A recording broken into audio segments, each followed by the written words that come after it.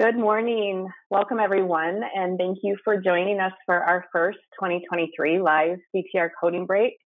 Our presenter today is Melissa Chapman. Melissa is one of our quality consultants here at Registry Partners, and she is a frequent presenter.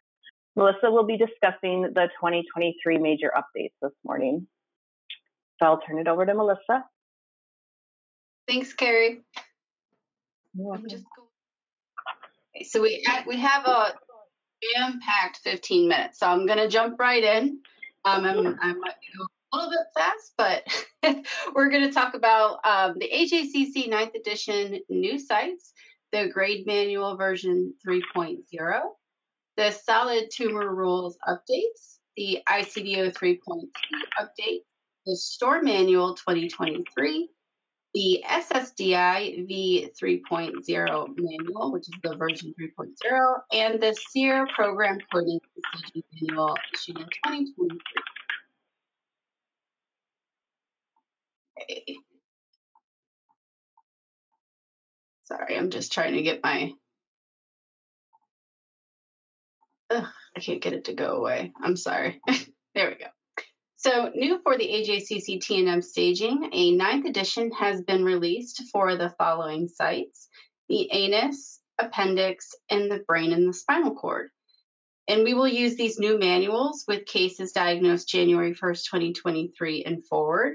The AJCC 8th edition chapters for these sites still apply for the 2018 to 2022 diagnosis years, except for the cervix uteri, which has a 9th edition available for 2021 diagnosis years.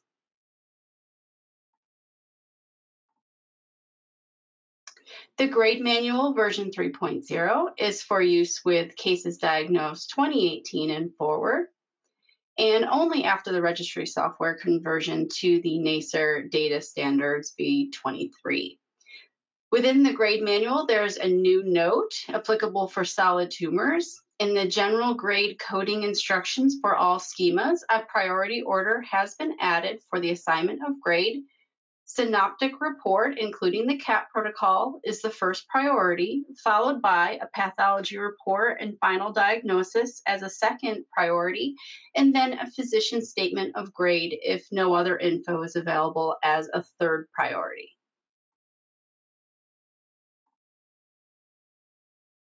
Some changes to the current grade manual for tables 9 and 10 for the heart, mediastinum, and pleura, Kaposi sarcoma, orbital sarcoma, retroperitoneum, soft tissue abdomen and thoracic, soft tissue head and neck, soft tissue trunk and extremities, soft tissue other, and soft tissue rare. A new note was added indicating code 1 may be assigned if grade is stated as low grade only. Also for the same sites, grade H may be assigned if stated to be high grade only. For default grades, you must still meet the criteria for assigning clinical and pathologic grade per the instructions. You would code the WHO grading system for selected tumors of the CNS, as noted in the AJCC 8th edition Table 72.2, when the WHO grade is not documented in the record. So for example, for sites such as the cerebral meninges, you would code a clinical grade of 1, or for glioblastoma, you would code a grade of 4 clinically. The solid tumor rules have been released with a 2023 update. These rules apply for cases diagnosed 2018 and forward, with the exception of melanoma of the skin, which for diagnosis 2007 to 2021 used those MPH 2007 rules. The general equivalent or equal term section added a note indicating that no evidence of disease or NED or disease-free are equivalent terms. And how to use the solid tumor rules section, other sites information was updated. A primary using other sites MPH rules diagnosed before January 1st, 2023. And the subsequent primary also covered in the other sites diagnosed January 1st, 2023 or later, the abstractor will use the 2023 rules. Also updated within the solid tumor rules, multiple primary rules do not apply to tumors described as metastases, and an example was added to the manual for additional assistance with that. The timing rules section was also updated. Once a patient has been diagnosed with metastatic disease, whether at diagnosis or later, they will never be considered NED. And finally, the other site rule section was updated for 2023. These rules apply for diagnosis years January 1st, 2023 and forward only. So if other site diagnosis is prior to 2023, you would use the previous version of the rules. For coding histology of liver and intrahepatic bile duct primaries, there's a very helpful clarification made in the other sites chapter of the 2023 solid tumor rules. This is located under Table 9 if you're looking for it. The new coding states that intrahepatic cholangiocarcinomas are almost exclusively adenocarcinomas and often diagnosed by cytology. Additional diagnostic molecular tests and clinical collaborations are needed to define a diagnosis of cholangiocarcinoma. Clinicians often indicate clinical diagnosis of cholangiocarcinoma without pathologic confirmation. Per histology coding rules, pathology and cytology have priority over clinical or physician's diagnosis. If the diagnosis of cholangiocarcinoma is made on a resected specimen, then code this histology. So to put it plainly, code cholangiocarcinoma only if the path or the cytology states cholangiocarcinoma. The 2023 ICDO 3.2 update guidelines include comprehensive tables listing changes to ICDO 3.2, including new ICDO codes, terminology, and reportability changes effective for cases diagnosed January 1st, 2023 and forward. The 2023 updates represent changes identified in recently published 5th edition WHO classification of tumor books. Included in the guidelines are instructions for using the tables together with ICDO 3.2. This update includes important behavior information on pilocytic astrocytoma in the central nervous system and other sites. Major changes include behavior codes, changes to the CNS neoplasm, and reportable terminology. The 2023 update includes 5 new ICDO codes or terms, 1 histology change behavior that is reportable, and 41 new preferred or related terms. Again, beginning January 1st, 2023, all cases diagnosed with pilocytic astrocytoma or that juvenile pilocytic astrocytoma are related terminology are to be reported as a behavior 1. They'll be no longer collected with malignant behavior 3. Now, the ICDO code 9421 behavior 3 will be valid for diagnosis of high-grade astrocytoma with pyloid features or high gap. Coding instructions are included in the remarks section. At the NACER site, you will find both the Table 1 for the numeric listing, the Table 2 for the alpha listing, and an addendum to the 2022 ICDO 3.2, and they're all available for download.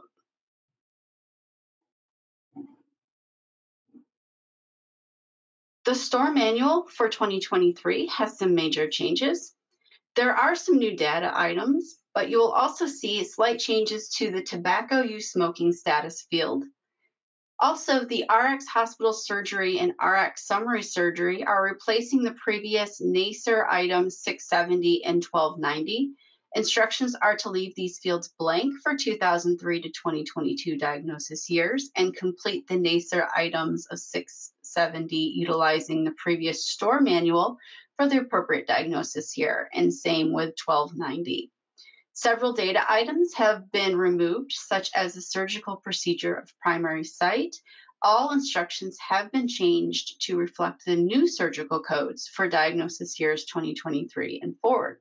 All instructions have been changed to reflect the new surgical codes for that year, as well as the removal of the date flags, such as the date of birth or the date of first contact. All changes in 2023 For the PIRADS, BIRADS, and LIRADS, it does state that they're not reportable. Alone are not reportable for the COC, but PIRADS, BIRADS, and LIRADS confirmed with a biopsy or a physician's statement are reportable to the COC. The date of diagnosis is the date of the PIRADS, BIRADS, and LIRADS imaging. The biopsy makes it reportable to the COC. However, the date of the diagnosis is the date of the imaging. So we have to have a microscopic confirmation of malignancy. Appendix A surgery codes changed from 2-digit numeric codes to the alphanumeric codes, beginning with the letters and then followed by the 3 digits. All 2023 site-specific surgery codes begin with a letter A, except for the skin, which starts with the letter B to indicate that there was a significant change in coding.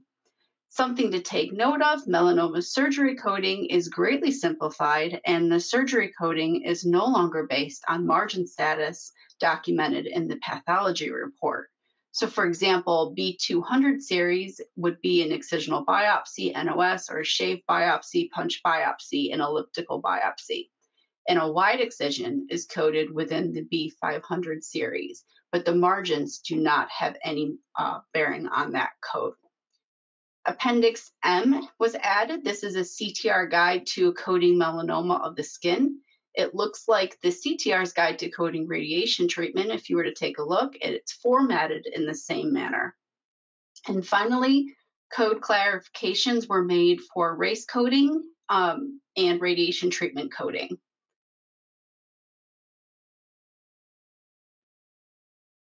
There were new SSDIs for version 3.0. There can also be found at the SEER RSA site if you're looking at that. P16 is an existing SSDI, but it was added to the ANUS of version 9 schema. Histology subtype appendix version 9 schema. Also new is the SSDI clinical margins for melanoma for January 1st, 2023 and forward. The clinical melanoma margin is captured separately under this new SSDI. The clinical surgical margin should be coded from the operative report, not from the path report.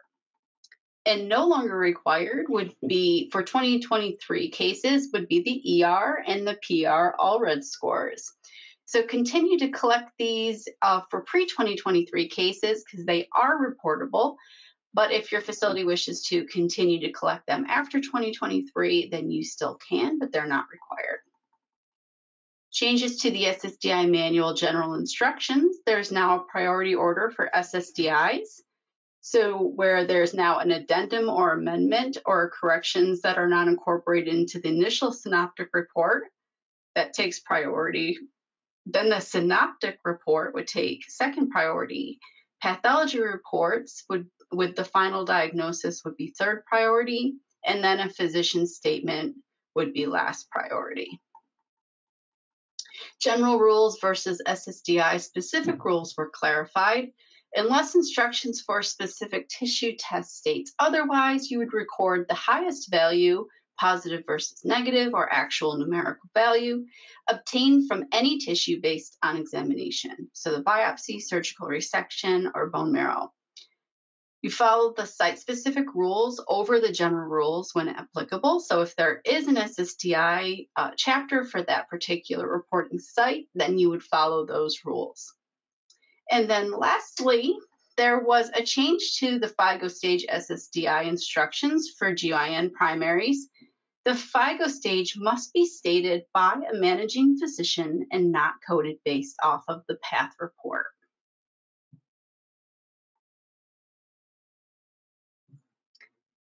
And finally, there were several 2023 changes to the SEER program coding and staging manual.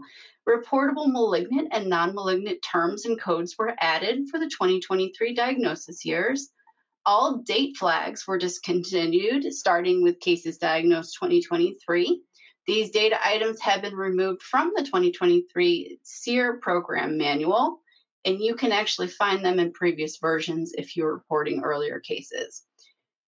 Laterality table was updated. Some sites were removed from paired organs, so be sure to review this table. There is a summary of changes document available at the link on the slide, which describes each change, page number, and what was changed. The new site-specific data items that were added are listed in the manual. And 2 data items are no longer available, which are the all-red score for ER and PR. Data items that were added to the manual in Section 7 in the first course of therapy, surgery of primary site, were updated. And Section 8, follow-up information, no patient contact flag is a new field that was added, and it's typically for central registries. Several data items were deleted from the manual, and I would recommend reviewing the list for specific items. These were mostly just date flags, and modifications were made to the race coding and tobacco use smoking status fields in this manual as well. Appendices were added and modified, including the updated surgery codes. So they also have the exact same surgery codes, but SEER does provide more explanation for the surgery coding in their manuals. Also notable are the updates to the SEER EOD fields, SEER Summary Stage Manual, which is still 2018, but a newer version 3.0 is now available. And the SEER Heme database had some notes updated, but there were no major changes to any of the coding.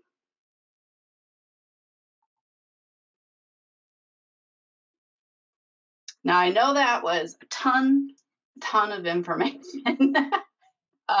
And it was probably an hour's worth of information jammed into 15 minutes. But the information is accessible to everyone out there on the internet, and I definitely recommend you all take a look.